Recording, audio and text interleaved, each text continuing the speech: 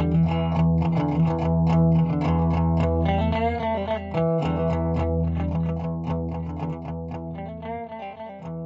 to the Other Discovery Show, the podcast that's not about other podcasts. It's the bonus show from the Podcast Discovery Show, and it's about all of the other things that we've discovered throughout the week.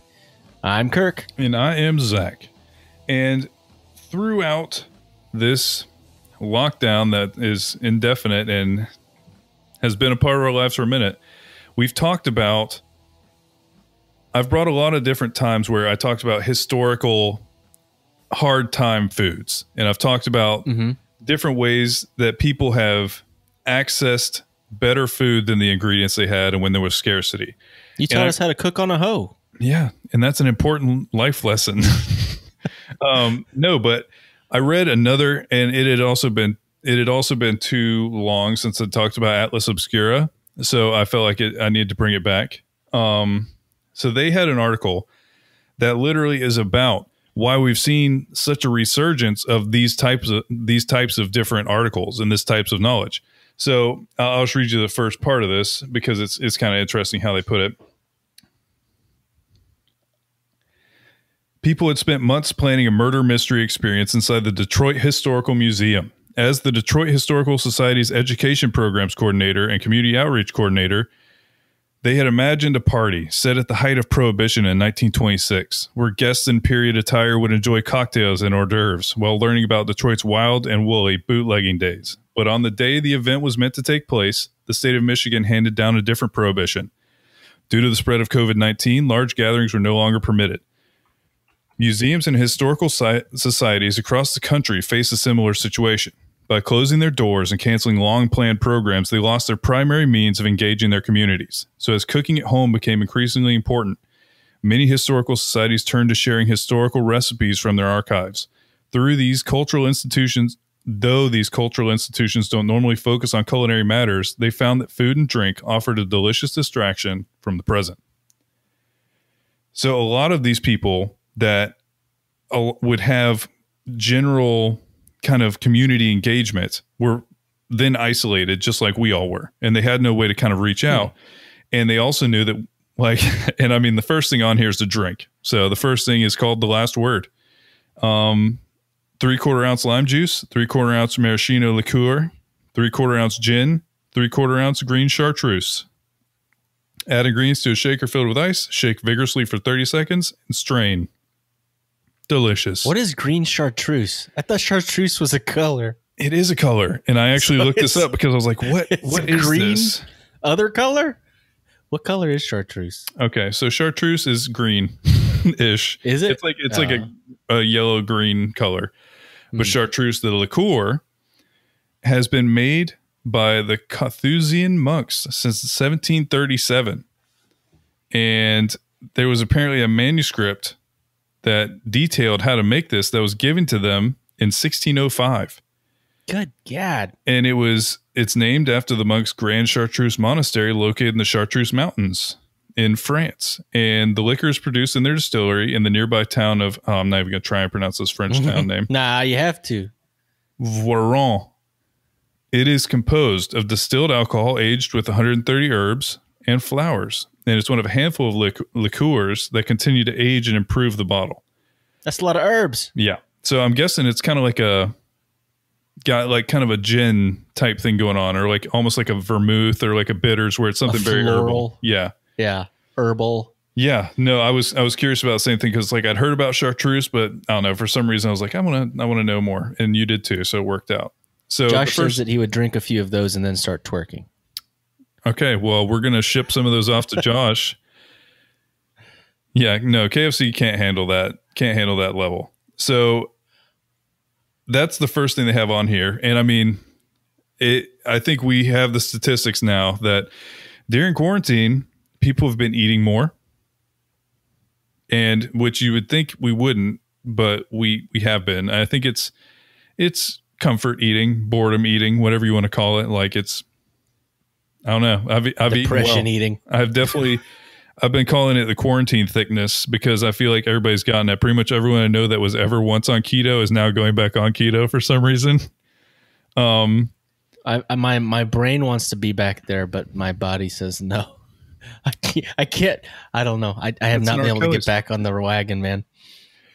But yeah, no, it's basically just this really cool idea that even though these historical societies couldn't reach out in the way they normally would have, they knew that we were drinking and eating at home. And so they started going through their collection, because this is one of the things that has been preserved kind of throughout history, is recipes, because people would try and replicate these things. So there's always been this collection of recipes. So it's a cool way for people to reach out and access history, and then also give something that people can do at home. And this made me think about, I do think that people are cooking more at home. We talked about on the podcast this week, the PDS, that a lot of people are cooking with their kids, and like people are learning to garden with their kids, and people are spending a lot of time with their family. They're growing there. I don't know if there's ever been this resurgence in growing your own food since like World War II with the Victory Gardens. You know, I would be surprised if there has been a single time where there's been this kind of resurgence. Yeah. And then video games, obviously blowing up. People are playing a lot of video games as a supplement to life things. I don't know. Yeah, I mean, that's what we're going to be doing tonight. Play some video games with friends, because we can't go hang out with friends. It's sort of like social interaction in a way. But yeah, no, it's just really cool to think about. There's parts of this that are so draining at times, where you feel that isolation, and you feel that kind of like almost trapped into what you're doing. But there's been cool things that have come from it as well. And that was the kind of the track that this article sent me on. And we'll have all of these things listed in the show notes as always. That's awesome. So I read this article this week about Hannibal Buress. He is a very good comedian. Like, that's what I know him from, is his stand-up. For a long time, this was back in the day when I would kind of sometimes not listen to podcasts. I'd listen to audiobooks. And then this was before Spotify. I used to listen to iHeartRadio, and you could get listen to a channel, and I listened to the comedy channel at times, and it would just be like bits and pieces of people stand up. It was great because you'd hear like kind of snippets of all these people stand up. And he was one of my favorite ones that I would hear all the time, was Hannibal Buress. Yeah.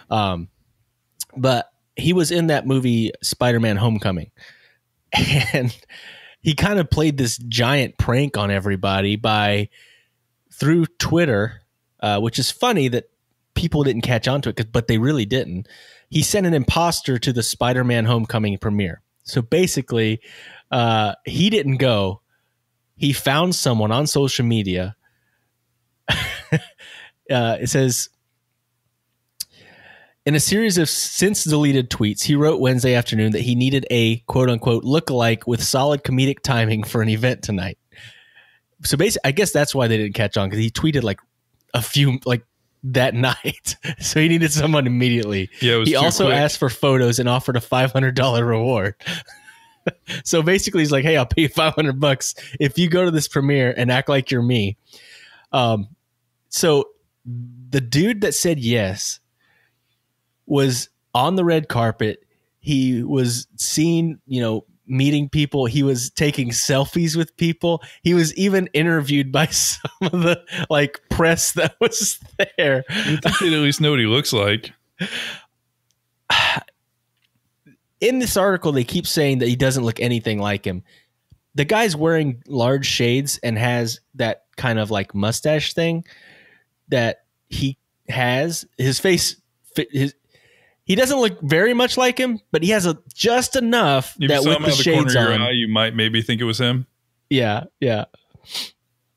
But it's just a great troll, and it's so funny because he's got pictures from the red carpet, and this guy, of course, is like an aspiring actor and stuff like that from Nashville that was living in LA. But it was great. He even, like I said, it was even interviewed by reporters and everything. It was great. Hannibal Buress is wild, man. He was the one that started the whole Bill Cosby thing, right? No. Yeah, he literally had he did this bit about he didn't want to hear Bill Cosby's crap, and he made this joke about him being the worst. People were like, "Wait, what?" And I guess some people like had heard about this. I feel like I had never heard about this until Hannibal Buress brought it up. And then the dominoes started and he's in jail now. But literally it was because of Hannibal Buress like roasting him for like, don't tell me how I need to act to be like the right kind of black person. It's like, you're a garbage person. And he was right. He was right. In a way that nobody could have ever possibly understood. Oh, yeah. So I found something this week that I immediately wanted because, and Kirk, I think will really understand and appreciate how important this invention could be. I read about something called Sony's. Hold on. What's the name of it? It's called Sony's Rion Pocket is what they call it. What it is a tiny, it's like smaller than a cell phone air conditioner that fits in the back of your shirt. They make little special shirts that have a little pocket like right between your shoulder blades. And you put the little air conditioner in there and it connects to your phone and you can air condition yourself. And that is real weird. Yeah, no. And I just want a shirt that's air conditioned. That sounds great. I'm very curious how it works, like how well it works, what I mean. I'm curious about it too. And so I looked into it. First of all, it costs about $120, but the shirt is only $17. So that's not too bad. Battery life's going to need to get better for it to be the best thing that ever happened.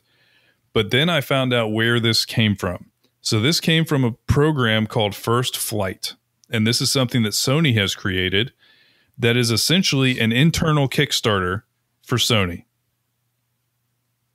Kickstarter inside of Sony? Yeah, so Sony set up a Kickstarter type service just for their own employees that wanted to develop new stuff, that wanted to develop new products. And so this is one of them.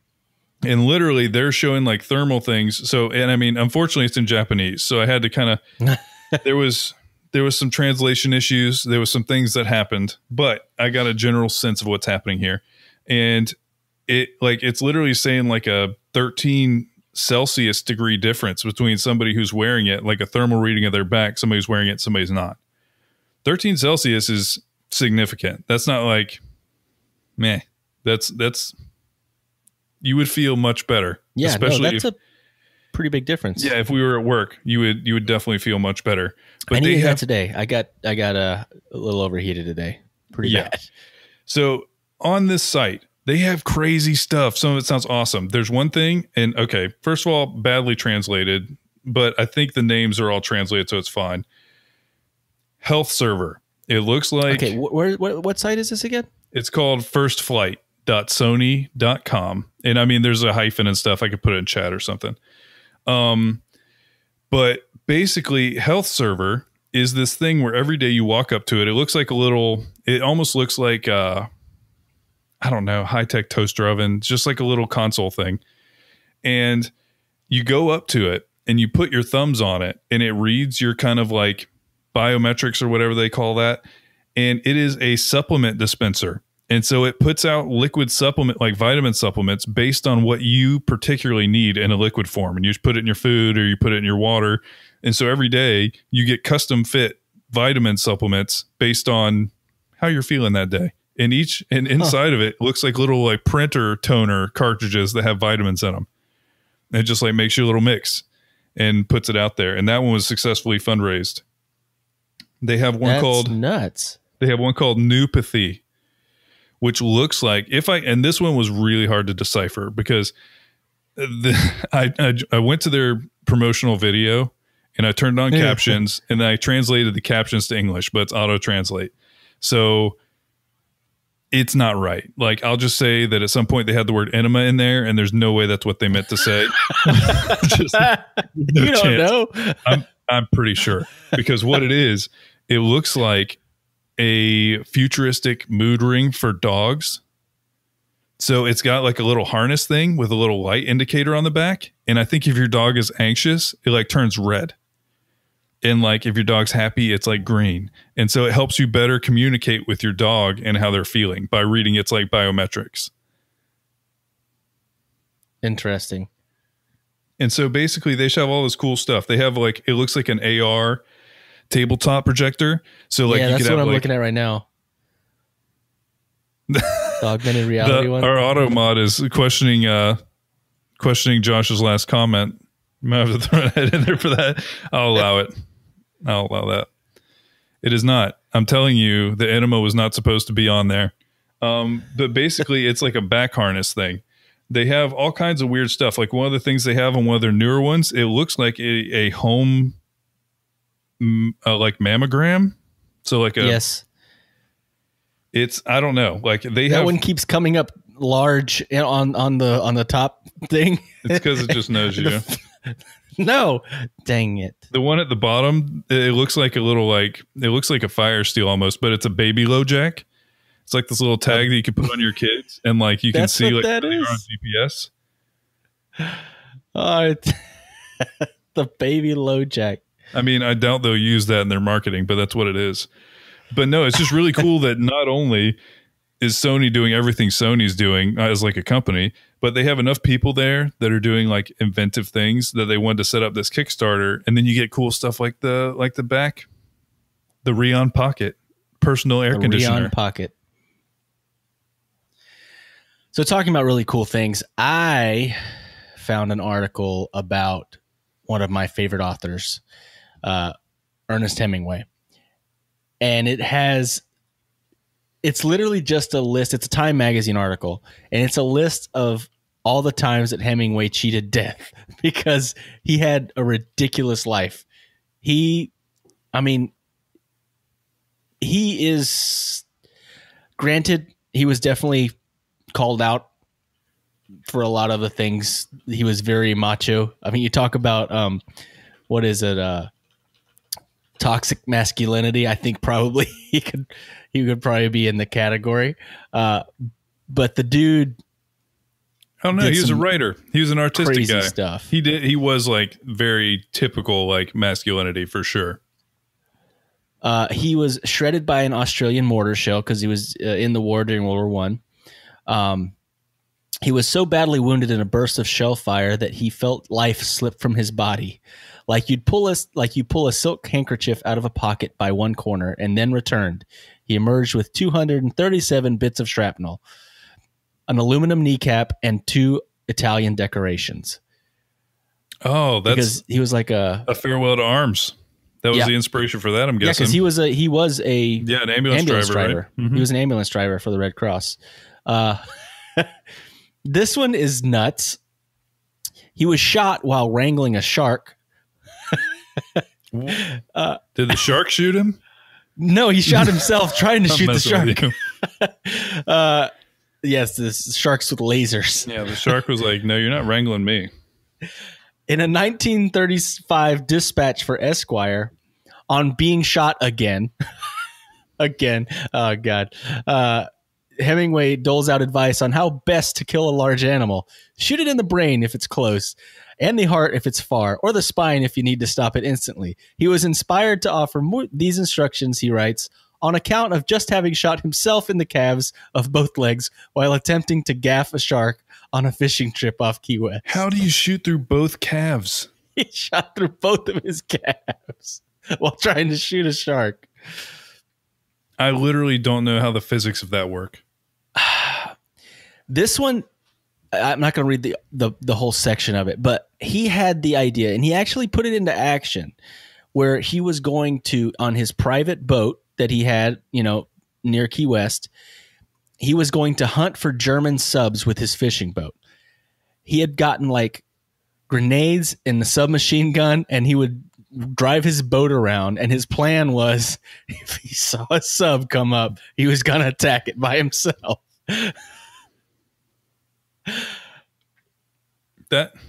This is his quote. I do want to read the quote. He would attack the U-boat suddenly and unexpectedly and then run for it. That's what it is. And then run for it. It says Hemingway never had the opportunity to put his reckless plan into action. Never got the chance to attack a U-boat by hand. And this is the one that Zach asked. He asked me off mic if this was in here because it's crazy, and it's 4 and 5 because he was downed in a plane. He was basically in a plane crash twice. While on an African safari in 1954, Hemingway survived 2 plane crashes in 2 days.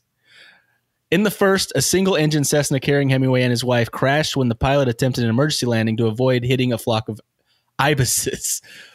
Forced to choose between a sandpit with 6 crocodiles lay basking in the sun or an elephant track through thick scrub, the pilot chose the scrub. They spent the night in the jungle surrounded by elephants. The next day, the Hemingways boarded another small plane, which crashed and caught on fire. Both were seriously injured, although not quite badly enough to warrant the many newspaper headlines reporting their death, because a lot of people actually thought they died on that one. But Hemingway walked out of the jungle in high spirits, carrying a bunch of bananas and a bottle of gin, and was quoted, possibly even correctly, as saying, "My luck, she is running very good." So he gets he crashes twice, and then everyone thinks he's dead, and he just is seen walking out of the jungle with a bunch of bananas and a bottle of gin. And he says, "Man, I got some good luck." Yeah, there's only I don't really know that anybody else could pull off that, but I definitely get a mental image that's amazing of him doing that. So I discovered something interesting. They are running a study that is trying to figure out how our brains work when we're shopping. So they essentially ran people through an MRI scanner. They are trying to simulate like a 80 euros. I'm trying to think. It's like over $100, I think, right? Or no, it's the other way. No, that's right. It's more than dollars. But they essentially wanted... It's 93.25 United States dollars. Gotcha. So right about 100. Sweet. Basically, they're trying to figure out the rational versus emotional workings of the brain while this is happening. And it's led by a university, and then also it's backed by multinational grocery and healthcare companies. So a lot of people are curious about this. Grocery companies because they want to more effectively sell, everybody else because they want to understand it. We know from previous research that the brain behaves illogically when faced with the sort of information overload that shoppers are faced with in a typical supermarket. It has shown us that nearly 20% of shoppers are likely to put special offers in their basket, even if they're more expensive than the normal product. And we know that nearly half of shoppers ignore buy one, get one free items and choose only one. Now we have a reliable and scientific way of validating this research and understanding exactly what's happening in the brain during a weekly shop. And the preliminary research, this is where it gets interesting, suggests that consumers only respond rationally and mathematically for the first 23 minutes of their shop, after which they begin to think with the emotional part of their brain, which can only guess at the value for money. They also indicate that after 40 minutes, the time... I've been there. I go grocery shopping, and after 20 minutes, I'm like, dang it, I don't even care. I just want to get this stuff done and go home. Yep, it's like, just put it in. It's fine. I don't care. After 40 minutes, the time taken for a typical weekly shop, the brain becomes tired and effectively shuts down, ceasing to form rational thoughts altogether. For sure. So this explains why by the end of your IKEA trip, you're going to buy something stupid. There's going to be something you didn't need. It's not... Why do we have so many freaking meatballs? Meatballs. No, you got to get the meatballs right in the middle. You got to try and reset the thought times. No, but I just thought it was really interesting. And I also thought about this because I wanted to buy something amazing. I saw this thing that's literally, it looks like, you know how they have those shaker things for like powder mixes where you shake them up? Mixes? Yeah. It looks kind of like that, but it is the opposite of that because it's not supposed to be healthy. What it is it looks like a shaker, and it's got like, it looks more like an infuser. You know what I mean? That has like the drop down thing. You put the infuser thing in, but the drop down is filled with cereal, and you fill up the outside with milk. And when you tip it back, they mix at the moment they go into your mouth. What? Yeah. And so milk and cereal. Yeah, literally you can just have this cup and every single sip is perfectly crunchy, freshly milked. That sounds terrible. Freshly milked cereal. But then I was like, you know what? I'm not thinking with my rational brain. That is not your rational brain. I'm not that sounds like something from Sky Mall. It does, but don't act like you don't like. Can you imagine if right now you had just a cup of Cinnamon Toast Crunch sitting there that you could just take a sip out of? And you don't have to worry about eating it really fast because it'll get soggy. Yeah. Yeah, I know. Seems amazing. Yeah, it's very specific, and I did not buy it, but I was like, I'd try it. If someone sent it to me for free, I would try it out for sure. Awesome. But yeah, if you get one, bring it to work because I want to try it too. Yeah, I mean, I can get one. I'll send one to Josh too because he's curious.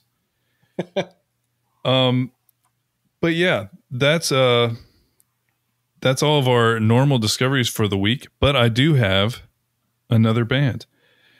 Just the other week, I talked to a local band from St. Pete called La Lucha, and they just put out a new album. They're a fantastic jazz band, and we've actually featured them on TODS before, but I got in touch with them for Creators Cove, so I wanted to bring it back, especially because their new album's great.